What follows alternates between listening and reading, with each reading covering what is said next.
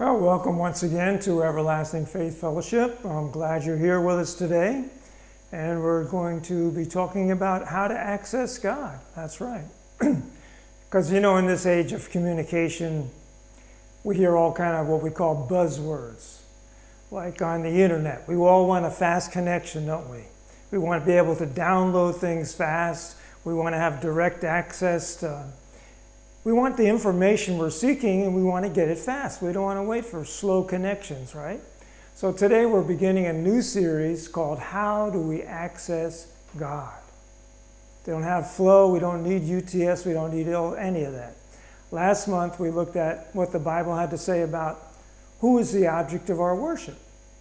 What did we discover? We discovered that God is love, that He'll never fail us, that He's always good because He is goodness, amen?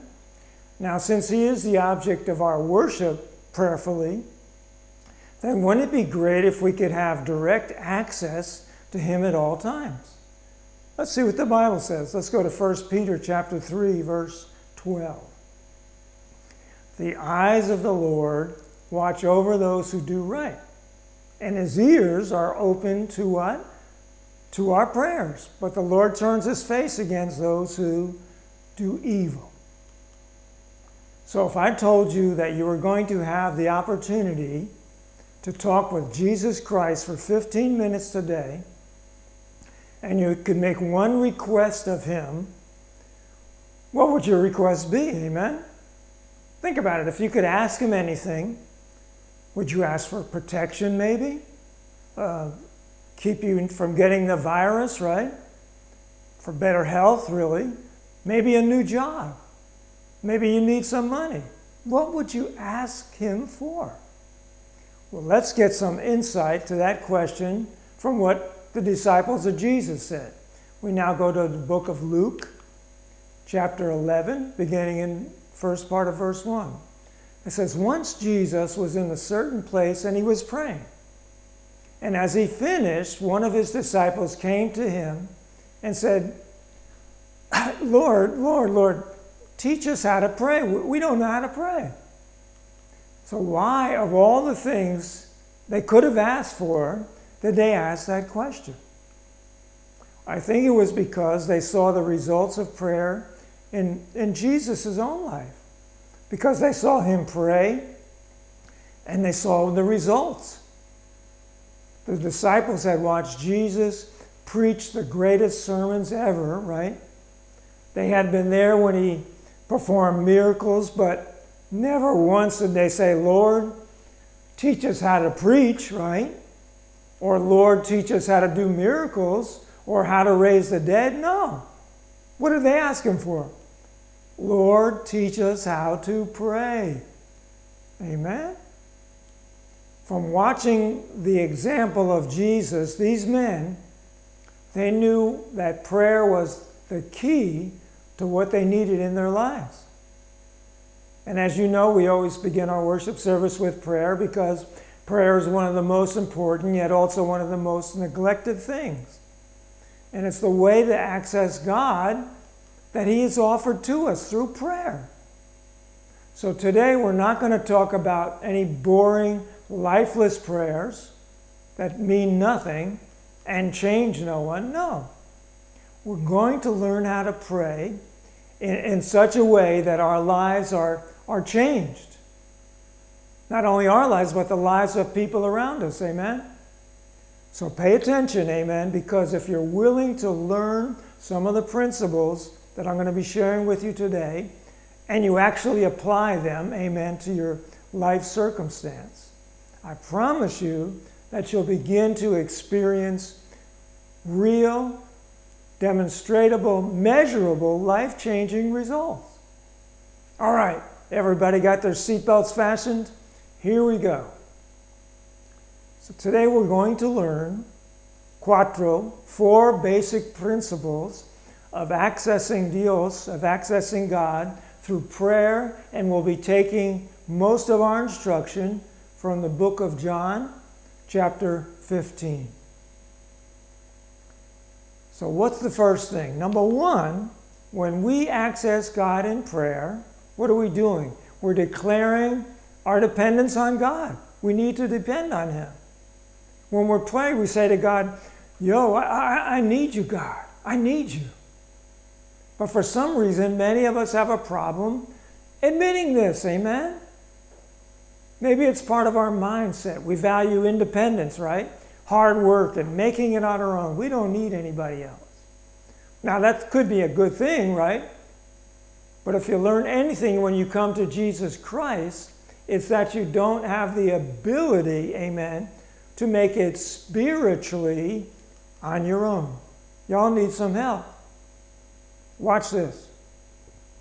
The reason why a lot of people don't pray is because they don't want to be honest with themselves. Amen? They don't want to admit that they're inadequate, that they're helpless, that they need God's help. No. Because as long as you think that you're self-sufficient, prayer will not have a meaning for you. Amen? Let's look at what the Bible says in the book of John, chapter 15, verse 5.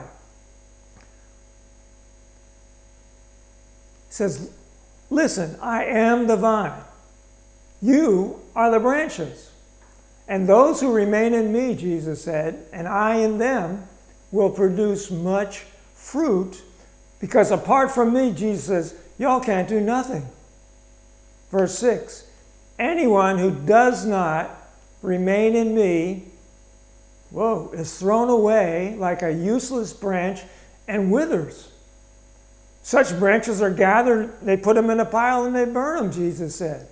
And in verse 7 he says, "But if you remain in me and in my words," the Bible, amen, "remain inside of you, you may ask for anything you want and it will be granted."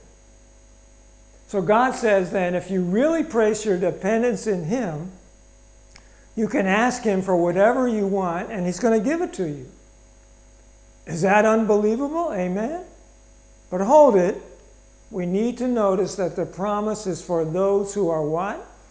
Dependent not only on Christ, but have His words within them. Amen? So this type of person, hopefully all of us, is in touch with God and His will and prays accordingly. Because He will give you everything that's in His will. So don't be asking for stupid stuff. That's not going to do you any good. That's not the will of God. The will of God is to make you more like Him. Amen? It's like a branch and a vine.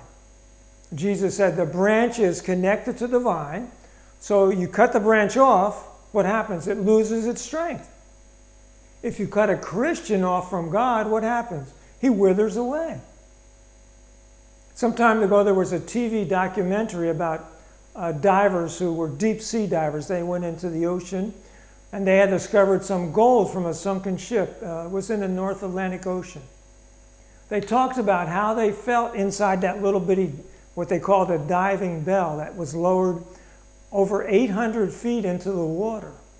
And the only link between them, 800 feet below the surface, and those in the boat above was a little air hose. The hose was really their lifeline, wasn't it? It was their support system, the connection between those above and those below. Without that lifeline, they withered away and died. Well, prayer is our support system, amen? It's a connection between God above and us below. If you cut it off, we run out of spiritual air. Amen? And until we realize the depth of our need for God, we can't access Him in prayer. Amen? All right, what's the second thing? Number 2, when we access God in prayer, what happens? We grow in our relationship with God. And I'm sure we all experienced meeting somebody for the first time, whether it was at school, at work, or wherever, right?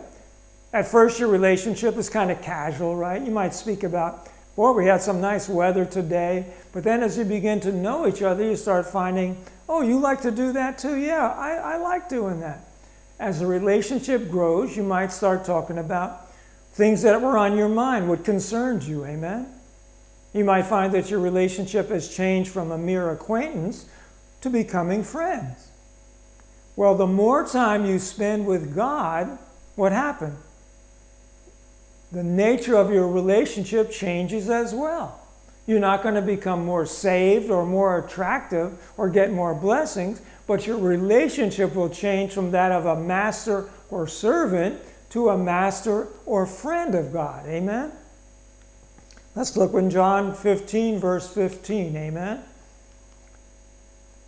He says, I no longer call you slaves, because a master doesn't confide in his slaves. Now you are my friends, since I have told you everything that the Father has told me.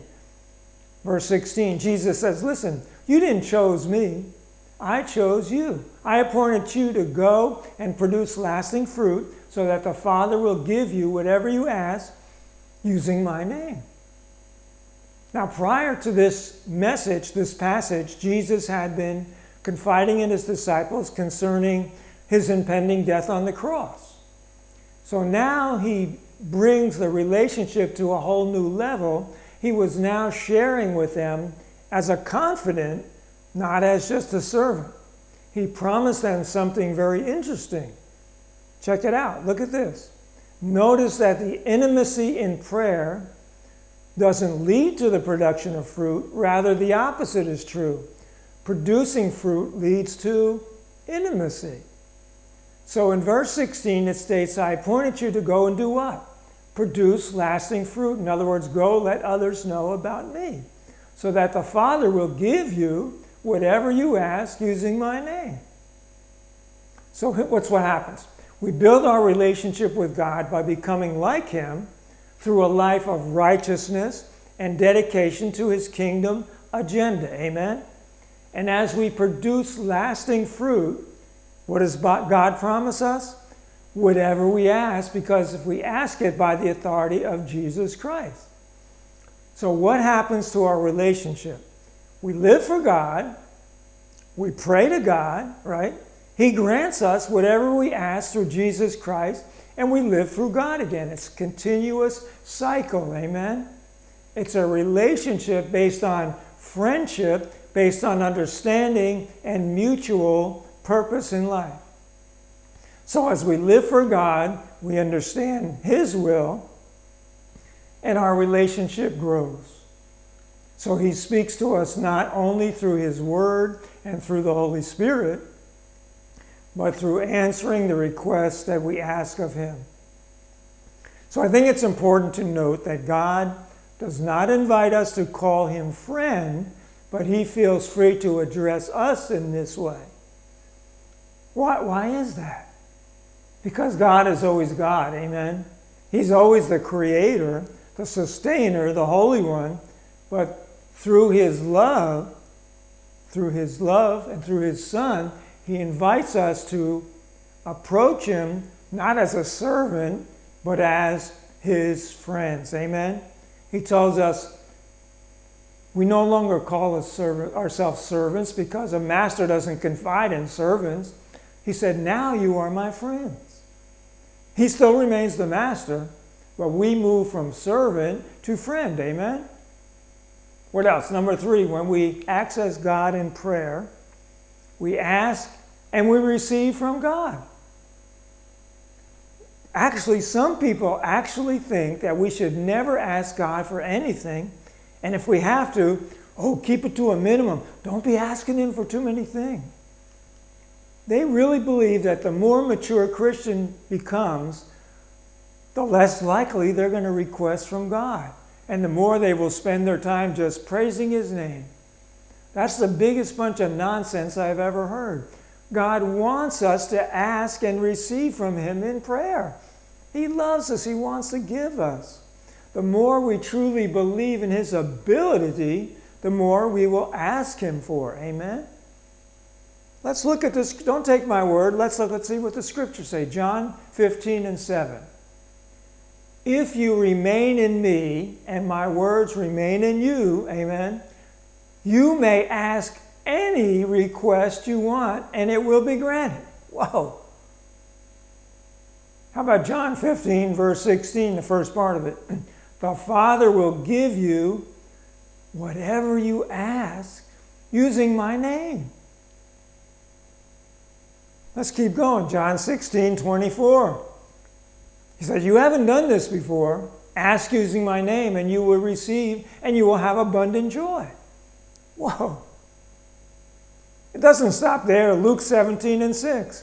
Even if you had the faith as small as a mustard seed, which is really tiny, you could say to this mulberry tree, the Bible says, may God uproot you and throw you into the sea, and it would happen.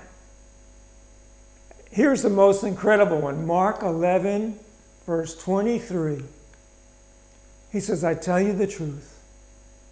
You can say to this mountain over here, may you be lifted up and thrown into the sea, and it'll happen. But you really must believe it'll happen, and no doubt in your heart. And in verse 24, he says, I tell you, you can pray for anything, and if you truly believe you'll receive it, it will be yours. That's an important thing to remember. When we pray, we have to truly believe that God can do something. When we pray for healing, we said, whoa, man, I got this terrible, I know he can't do it, but I'm going to pray. It ain't going to happen.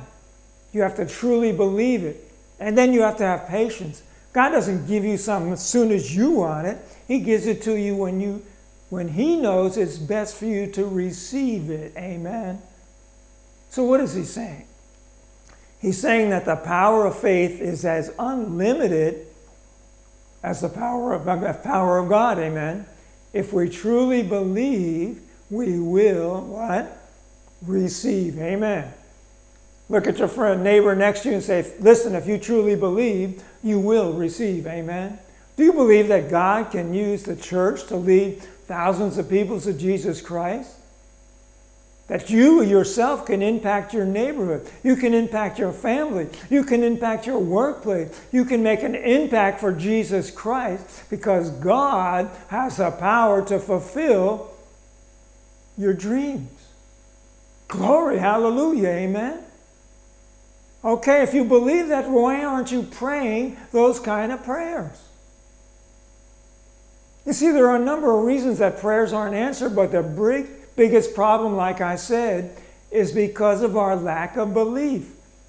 When we read the New Testament and read about the early Christians, it's a mind blower. They were happy, they were joyful, contagious, and they were enthusiastic about life. They had power in their lives. They saw miracles on a regular basis. If you were to ask a typical New Testament era Christian, hey brother, how's that going? He'd say, business as usual, one miracle after another. New converts coming to Christ every day. Wow. And then we say, how come I don't have that kind of power? It's because we don't ask at that level, amen? The bigger our request, the bigger our belief in God has to be, amen? Listen, you ought to get tired of asking God to do things you can do on your own, right? Oh, God, help me bring this box over to the other side. Just do it. Start asking God for things that can't be accomplished by anybody else but Him, amen? What are you lacking in your life right now? Simply because you never asked God for it. Maybe you tried to get things done or wanting something to happen or wanted something in your life for somebody else, but you never stopped to ask God for it. Amen? What do you ask for? Ask for what you want. Let's go to the book of Psalm, verse 37, chapter 37, verse 4. Take delight in the Lord, and what will happen? He will give you your heart's desires. Amen? Now, what kind of desires is the psalmist talking about? If you're delighting yourself in God and you're trying to your best to let God's Spirit live in your life, then your desires are going to be the right ones. They're not going to be wrong desires.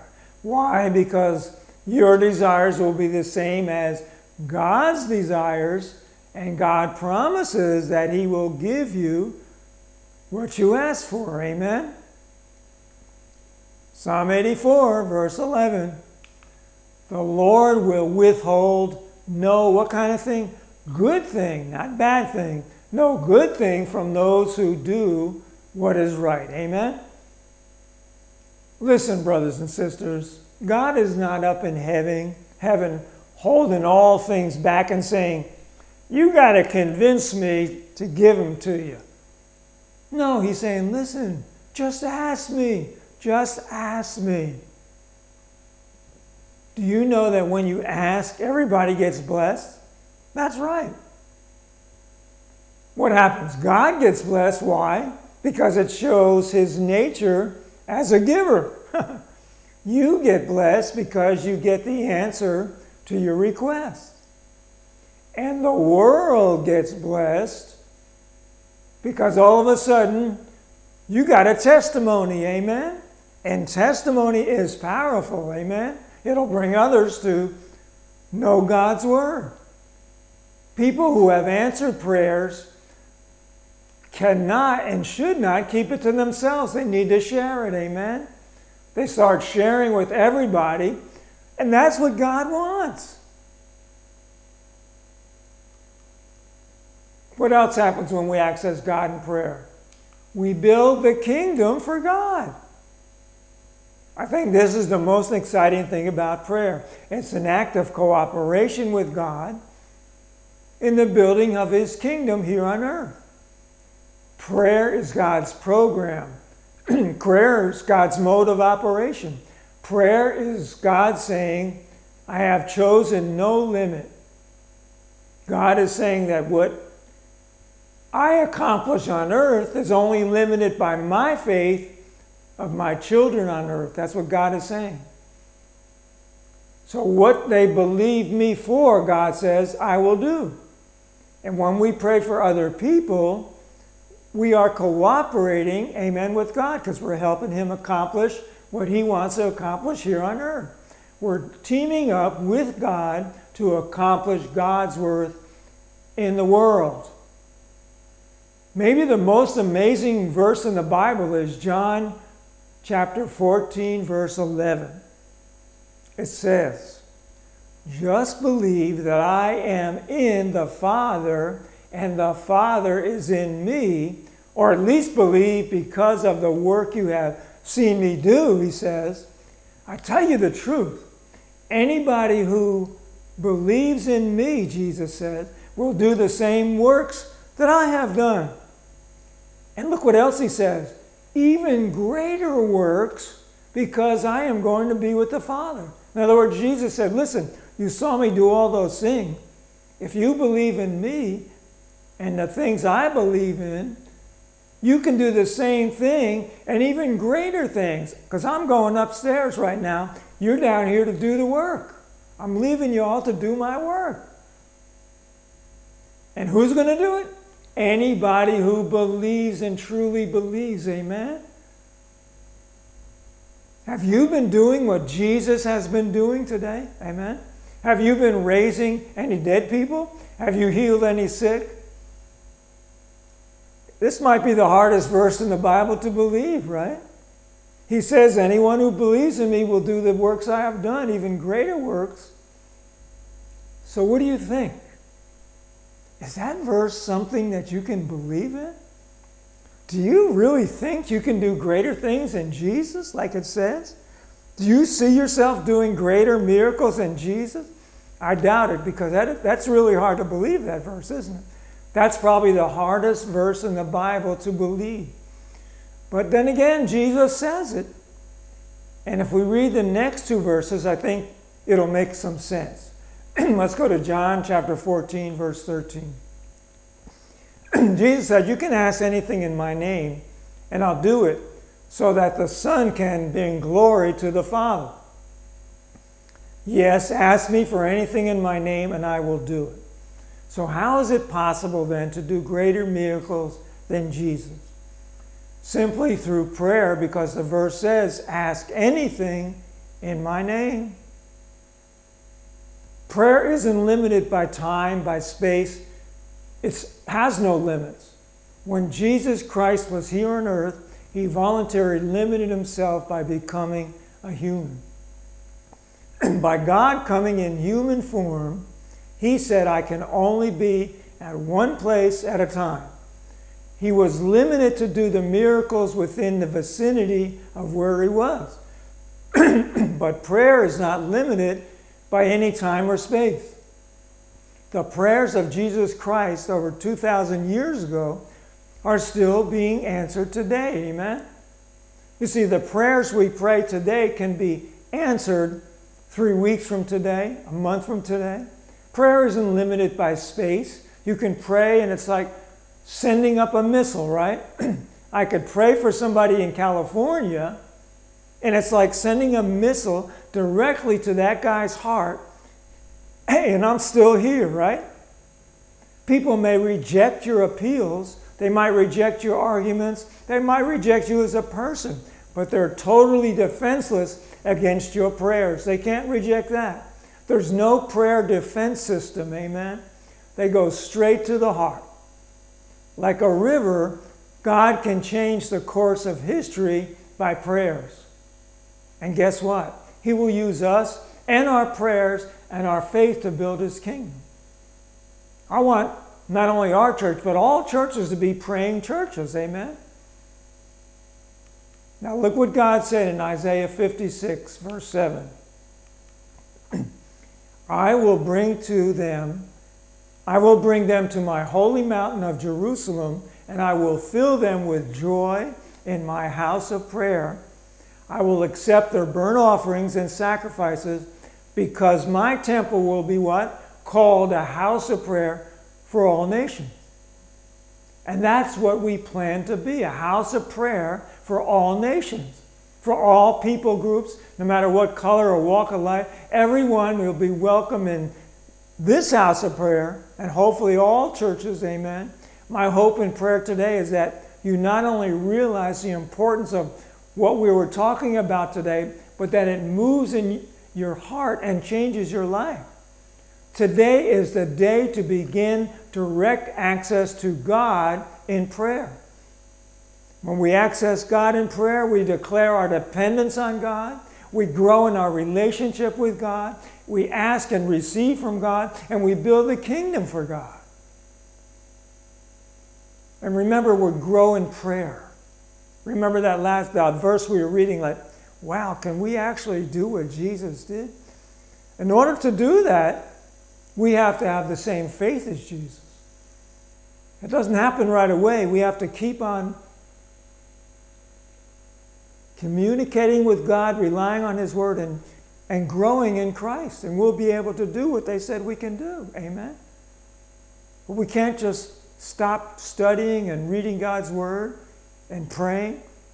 We have to continue to do that. That's how we grow. That's how our faith becomes stronger and stronger. That's how our belief becomes stronger and stronger. We accomplish more things for the kingdom. Look at Peter 1 and 3, chapter 1, 1 Peter chapter 3, verse 12. I'll get it here.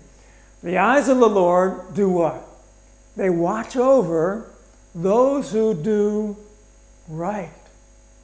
And his ears are open to our prayers. But the Lord turns his face against those, who do evil. Amen? Let's finish up with prayer. Amen? Father God, we just thank you, Lord, for the ability that you've given us through prayer. The ability to accomplish things that we could never accomplish on our own. The ability to accomplish the things that you have planned for us to accomplish here on this earth. So help us to utilize what you've given us, that avenue of connection between us and you through prayer, so that we can accomplish what you placed us here to do. Help us not to think that we can do everything on our own, that we're so great, that we can accomplish things without your help. We need you, Lord. Help us to understand that. Help us to know that. And help us to let others know that, so that we're not just the only one to have somebody to rely on, but those that are lost will come to you also. Help us to bring them so that they too can have somebody to rely on. We thank you now in the name of Jesus Christ. Amen. Well, we thank you right now for being with us. Amen. And we just pray that you'll do what God asks you to do.